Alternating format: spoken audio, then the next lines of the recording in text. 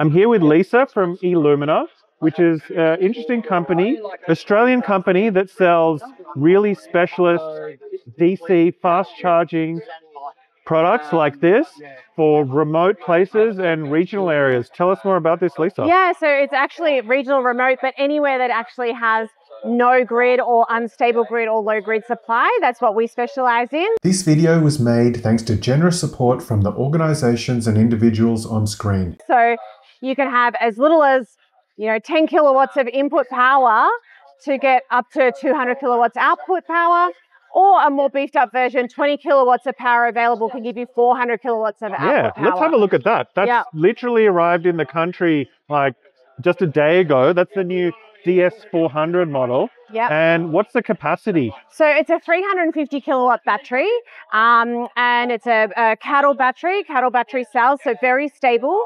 It can actually run completely off grid, so you can have 400 kilowatts of output charge achieved with ground mount solar or biodiesel generators, or you could have as low as 20 kilowatts of grid power to achieve 400 kilowatts of output charge. Right, so that means it's not like you're getting low performance just because you're out in the middle of nowhere, going out on an outback adventure, or you're a salesperson, or whatever you're doing out there in your EV across the wide brown land.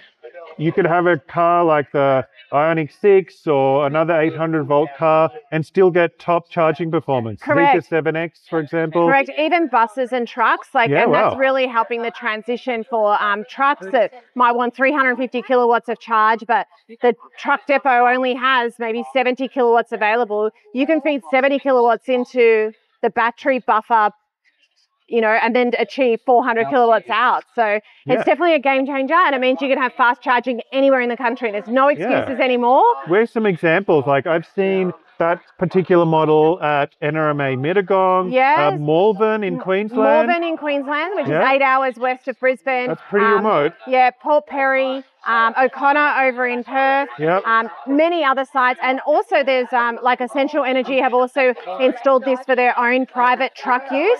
So they're not public charging, but they've put it at 5 of their sites now for their own EV trucks. Okay, Essential Energy is the regional grid provider for New South Wales?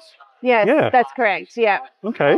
And we also have now electrified the Great Northern Highway, so from Perth to the Pilbara, starting from Port Perry and then going up to Auskey Roadhouse. Okay, what network is that on if people want to use it?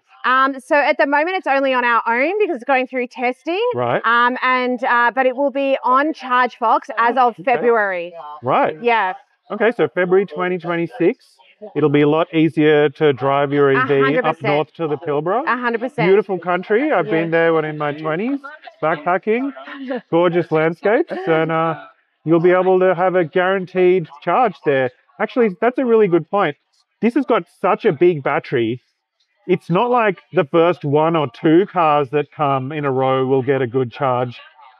Probably 4 or 5 or 6 can get almost a full charge. And if they're partial charges, potentially maybe even around 10 different vehicles in a row. That's correct. And if you do have some grid power going in, you will still, even if the battery's fully depleted, you'll still get the grid power coming into the car. So if you had 40 kilowatts going in, you're still going to get 40 kilowatts coming out. So even if the battery's depleted, it still works, and that's important to make sure that people aren't stranded. Yeah, this is a great solution, I think, for outback EV charging.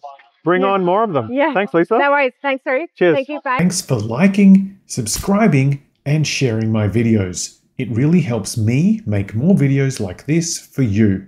And have a look at the suggested videos up above. I'm pretty sure you'll like those as well. Thanks, and see you later.